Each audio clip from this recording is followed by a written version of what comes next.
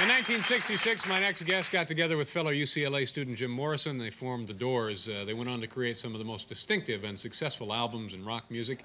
He has also produced albums for the Los Angeles band X and has himself recorded this album, Carmina Burana. Please welcome Ray Manzarek. Yeah.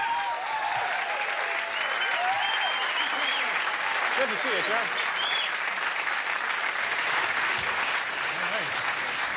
All right. The folks have been waiting to see you.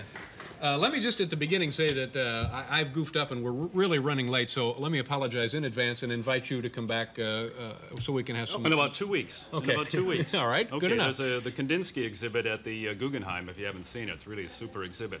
And Dorothy, I'm going to bring you back, and we'll come back in 2 weeks, and we'll see the exhibit, and we'll come on your show. All right, fair enough. Ray, let's start with your newest effort. Did I pronounce this correctly? Carmina Burana. And right. what is this? Carl Orff. Let's start with the name. What does that mean? Carmina Burana means songs from a Benedictine monastery.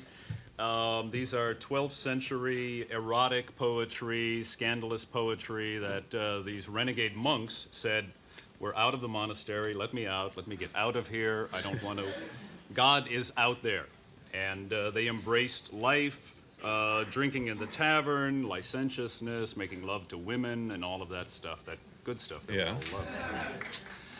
And Carl Orff discovered the poems in around 1930. In 1937, he wrote this cantata utilizing this poetry from the 12th century, and put it all together into this big orchestral, grand Germanic extravaganza, Carmina Burana. What I've done with quite Philip an undertaking Glass, here, isn't it? Well, why not? You know, yeah. we've got nothing better to do. Let me ask you about another album, the newest Doors album, Alive, She Cried. Now, how was that put together? Where did that material come from? More lost manuscripts, yeah, almost. What we had were tapes that we made in 68, 69, 1970. Well, Jim was still with us. Made for future release as an album? No, it was made as part of an album we released a long time ago called Absolutely Live. Now, these were outtakes, and they got lost. They just disappeared. I don't know what happened to them. Outtakes being rehearsals or warm-ups that were on tape, or sound checks? All of it. Sound checks, various recordings, various versions of the songs. We had 6 or 7 versions of Light My Fire, as played so well by Paul and his band. Great version. Thank you. And the tapes got lost. They were disappeared. They were gone for 6, 7, 8 years. We hired a private investigator to get on it. We searched everywhere in Los Angeles. And finally, they were discovered in one of the storage facilities, and they had been misfiled. And just by accident, somebody stumbled upon them? Just by the computer, right. The computer said, these tapes are here, and they weren't here. And then some enterprising guy went and said, listen, there's a stack of tapes 10 feet high. We had 70 boxes of tapes, and it was just this huge stack of tapes. How is this album selling compared to an album that when the group was together and working? Actually, it's selling better. This one, Alive, She Cried, is selling better than Absolutely Live, the album we put out when the group was together. From which this came, sort of. Right, right. So, you know, record sales today are as good as they were in 1968, 69. What year did Jim Morrison die?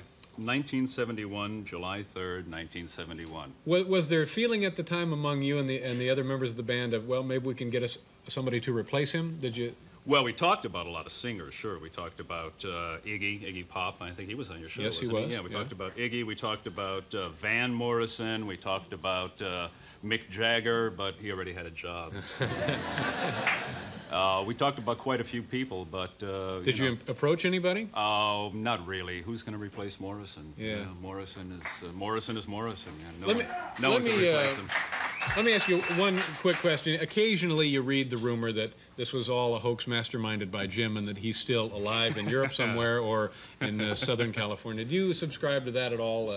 No, I don't. No, I don't. I don't think I better go any further with this, actually. I'll get in trouble. Okay. But, Jim, I love you, man. Okay, listen, please come back, Ray. We got to do a commercial. Yeah, a lot of things and we'll be right back.